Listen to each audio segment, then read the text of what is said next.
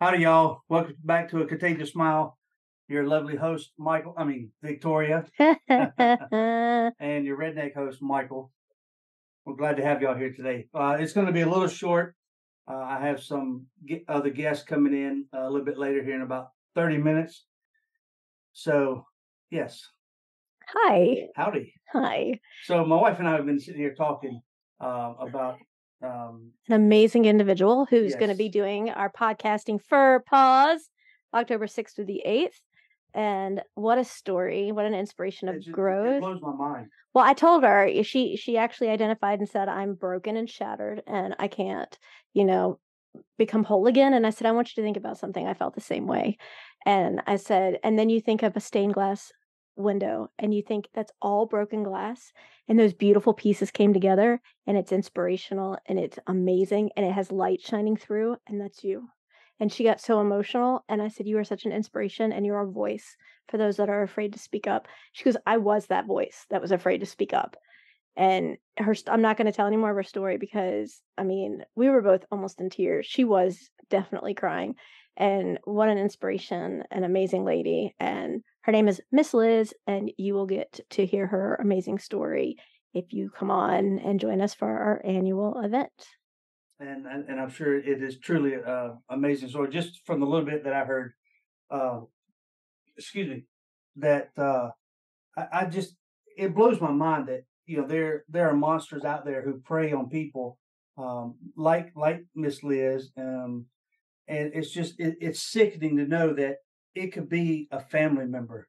Yeah. You know, Don't tell any more of her story. I'm subtle hints. Well, it's sad, and I'm so proud of her for finding her strength. Absolutely. And this is what she's using it for.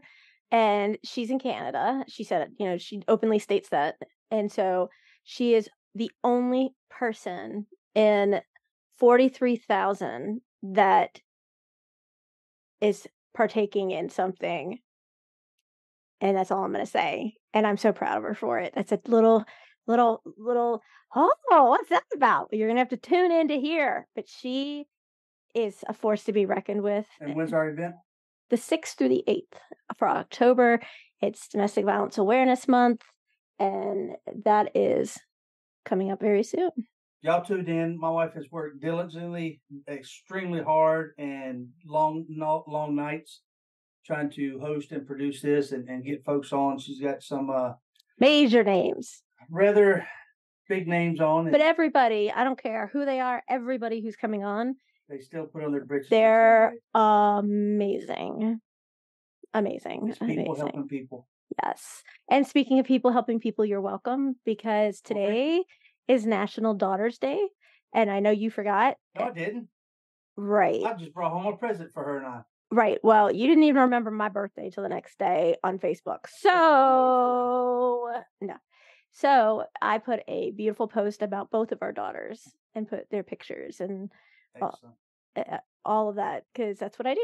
Anyway, so happy National Daughters Day to all the amazing daughters. And I hope my grandparents are proud because that's what means so much to me. So with that being said, Pennsylvania school, so exciting. I hope everybody can find this out. Went out on a boycott. The kids went out on a boycott. I'm so proud of these kids because they started school and the school now has gender friendly bathrooms. And the kids did not want it. It's in Pennsylvania. No, elementary, middle, high school. I'm not sure. I believe it's middle or high school because all I saw was the kids outside and it just said a Pennsylvania school. So I understand why they're keeping it kind of hush-hush about the details.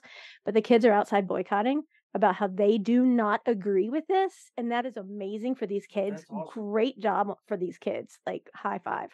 Because they don't think it's appropriate that they have gender neutral bathrooms because of the fact that people one day want to be whatever. And now even in New York, they're having these new laws where your child can come to school as, say, Beth, and then they give her time to change and become Bobby, and then they give her time to him to change back into Beth, and then they don't tell the family.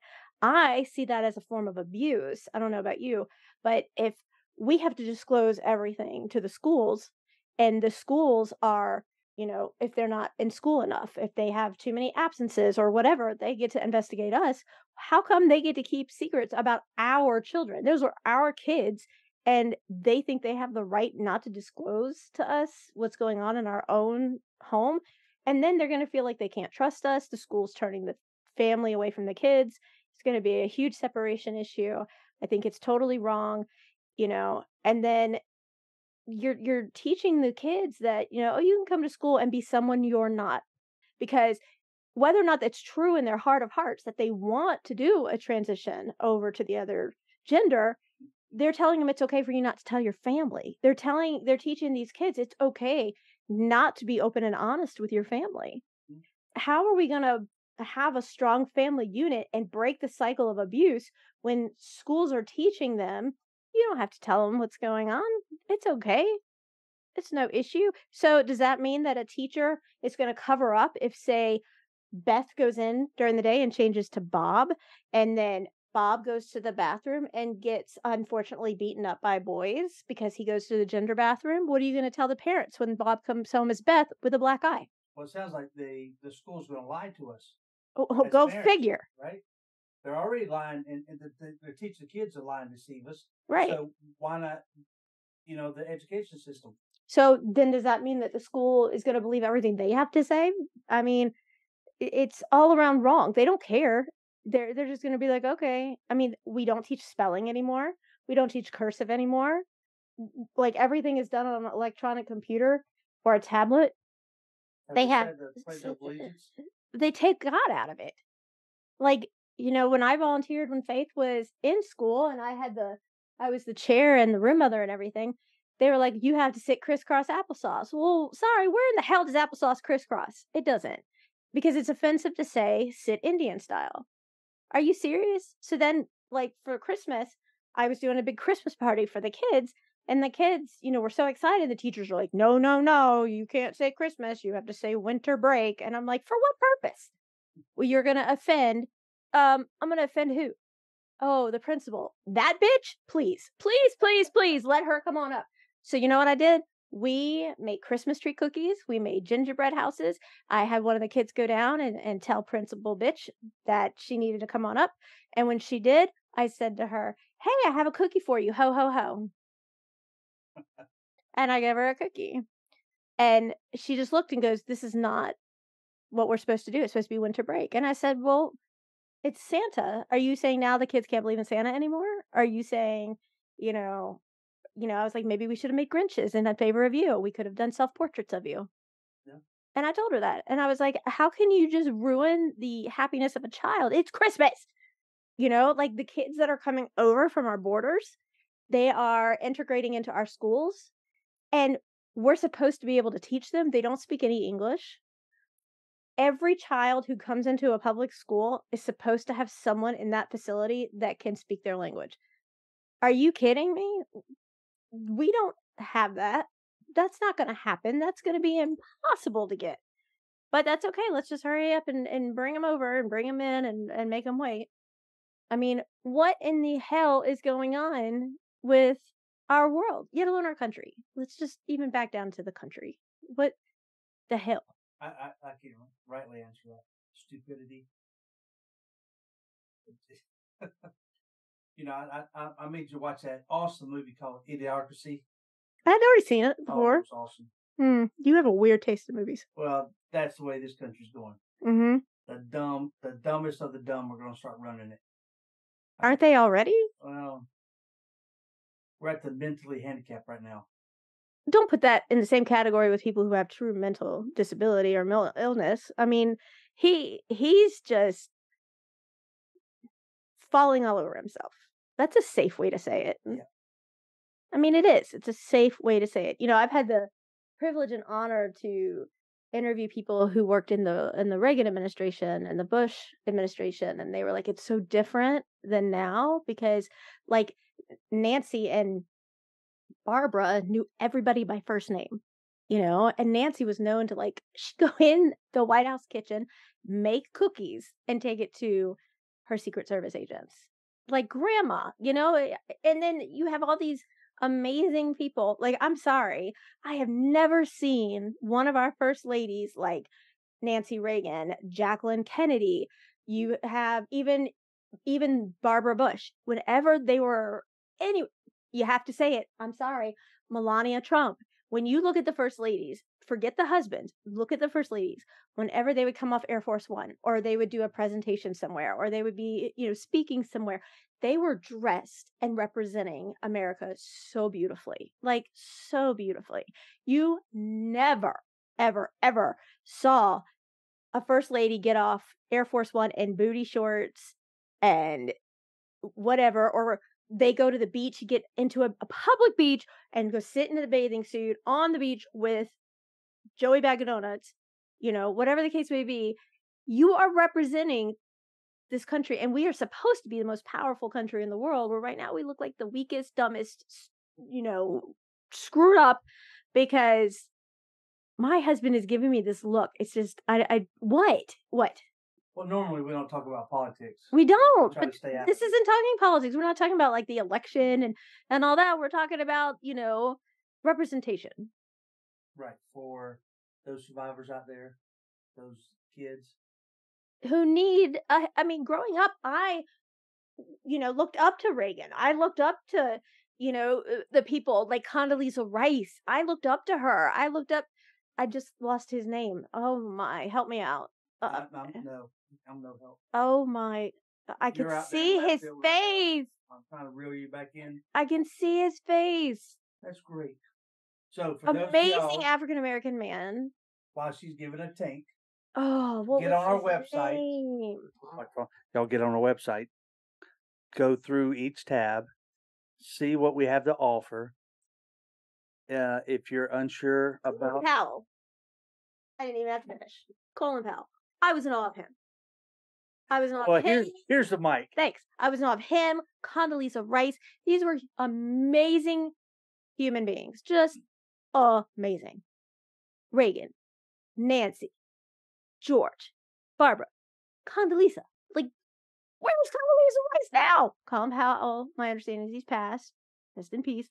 Where's Condoleezza? Like, these are people that need to be back on that front line. Sorry, but they do. Okay, I'm done. Go ahead. Sorry. I'm good. So we still have dogs to give away. Cute and, babies. And to find their forever home. So y'all follow us on the event. Follow us on any of the platforms we're on, 28, 29, somewhere in that neck of the woods, 30, 31. Okay. My husband can count. We're up yonder, y'all. Yonder. Hey, give us a redneck word to learn of the day. You got to ask Jeff, your buddy there. You might be a redneck. Yeah. He knows all them words. So do you, though. Yes. You just like heal. Is it healing or heal as you climb up? Okay. I mean, I think it's great. I think it's great you're teaching a new language. But like when you cook, you use oil. What do you call it? It's oil. What? Oil. Or? Negative. What is what you do when you're in a ring and you jump and you're okay, can you get back on topic? But it's wrestling. Okay, back on. What do you call it? It's wrestling. What? Wrestling. It's not wrestling. I bet there'll be 1,500 comments, Miss Jackie, Miss Victoria. It is wrestling. Who's the Southern woman you're talking about? I only talk about you, beautiful. No, that's called backpedaling. So, our event's coming up. Puppies are ready to go. We have 5 puppies left. If y'all know us, PM us, contact us, so we can get you a puppy. What else? I'm still trying to. Let me guess. Are you gonna scrub this one? No. Okay. No. My wife's so beautiful, y'all. Y'all just don't know the inner light she has. I look at her eyes and I see she's full of life now.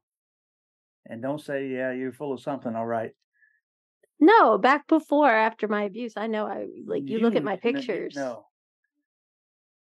Y'all go on Amazon and seriously contemplate and buy her book. Contemplate?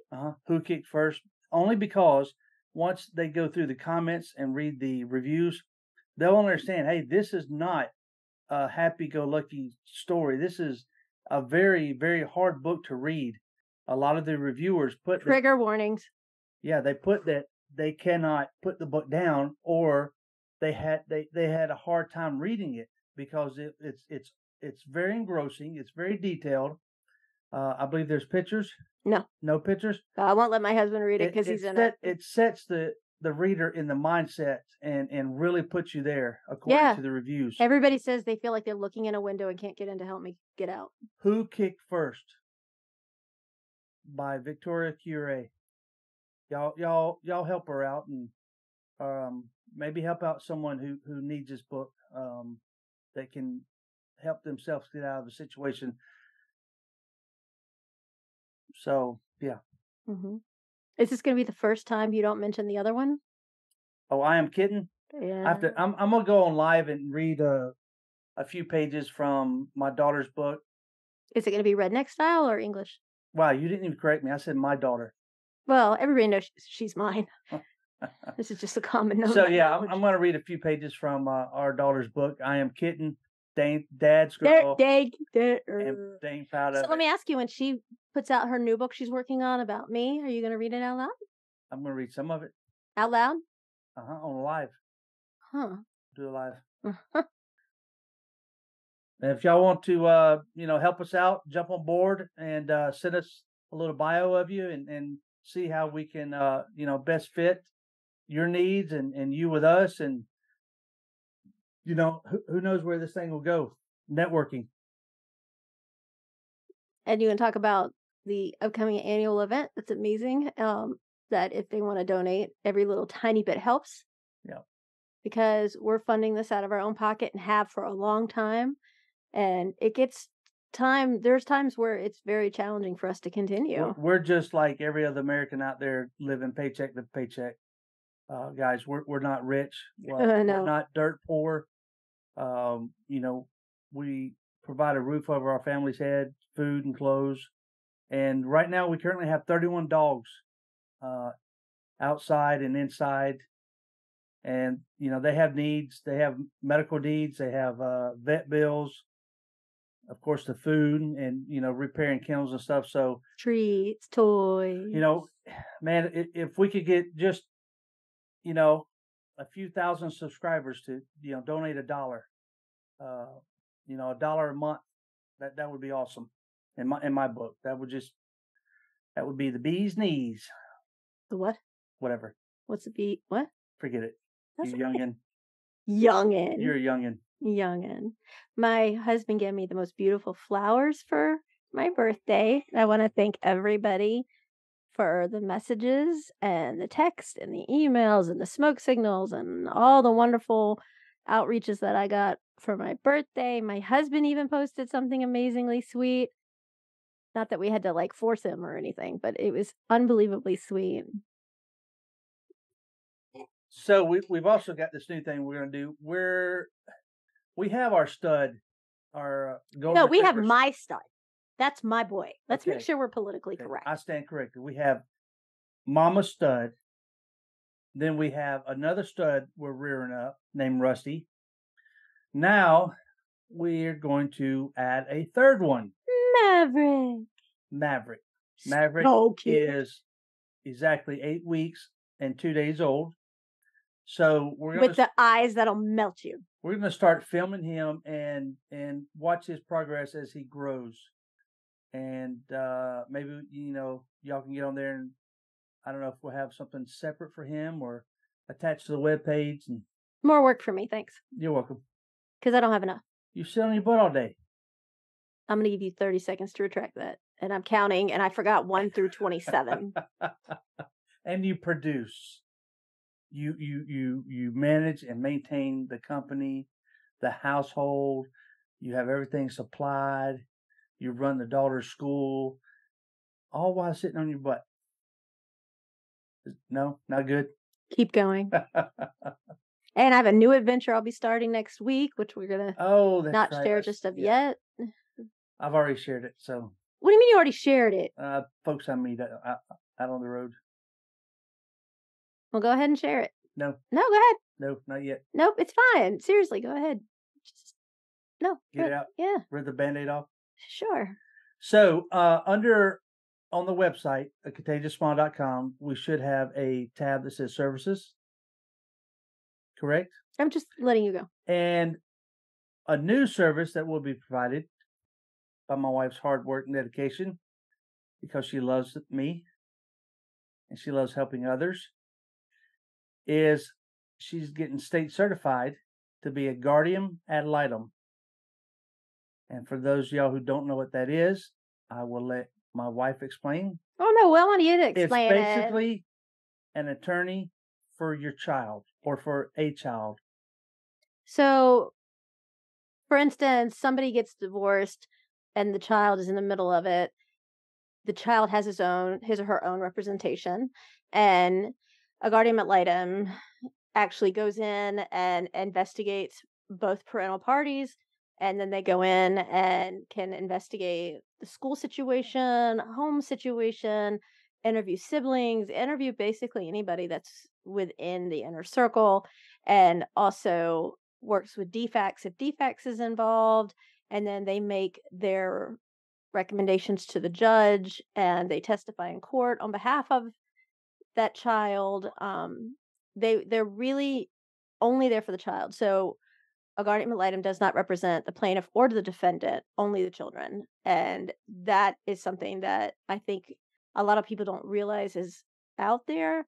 And I love that because of the fact, not that I love it's not known out there. I love the fact that these children will have their own voice and will have the best interest being what they're, going for.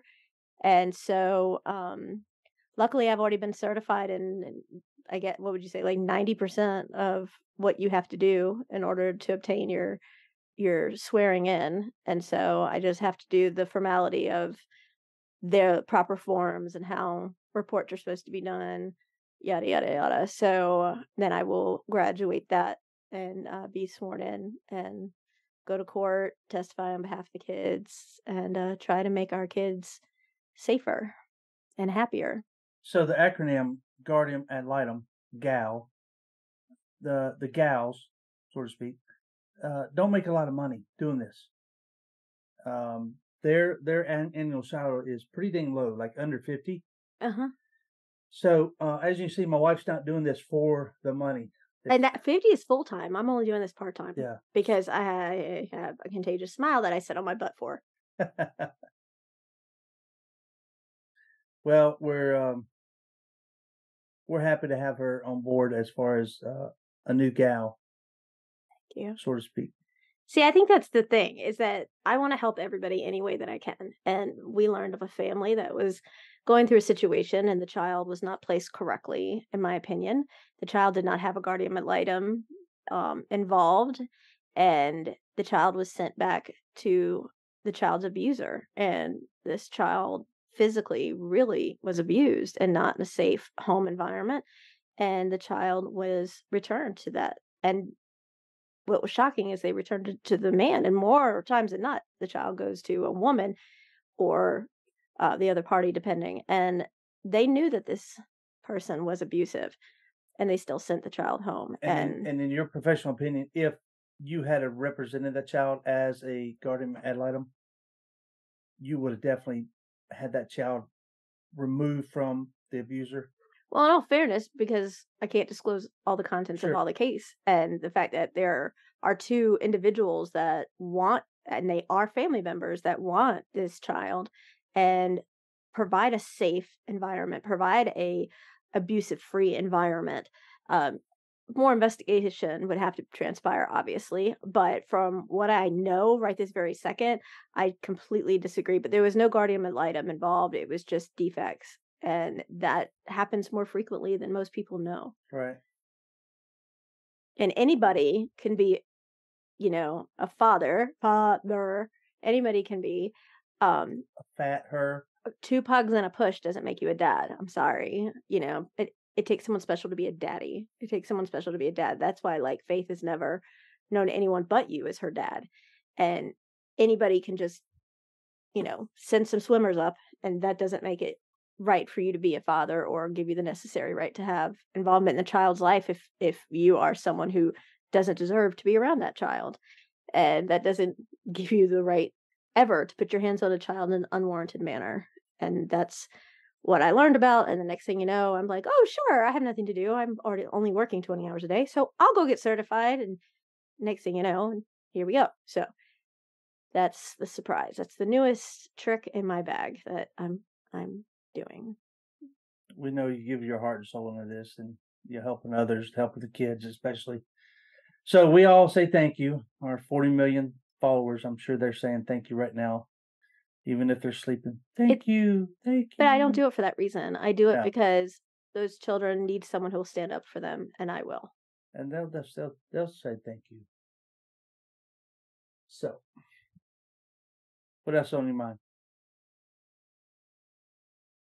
Silence. Crickets. All right. Well, folks, I have some dogs to attend to. Kennels that need washing. And you're not talking about your exes? No. Oh. No, they're all in Texas. No. Some of them. Some of them might be over the border. Right. You want to take us out? Nope. You can. I've been very busy today. Well, as I mentioned, y'all, this was a short one, but I have other appointments to attend to, other mouths to feed. Practically 31 mouths to feed right now. They're all waiting on Daddy to come out there, feed them, take them for a walk, exercise them, all that good stuff. Rough them up, play with them. Ha ha ha! Rough. That was cute. No pause about it. So y'all be sure to tune into the special event my wife's putting on, and others. Was the 6th to the 8th of next month. And my husband and I'll be on for one of the slots ourselves. Did I just throw that at you? Yes, you did. Too bad. Thanks for the spoiler. No problem. And by all means, check out service tab under the website, A Contagious Smile, and go check out those books, Who Kicked First and I Am Kitten. Y'all will love and hate them. All right. Bye, y'all. Thank you for tuning in. Good night.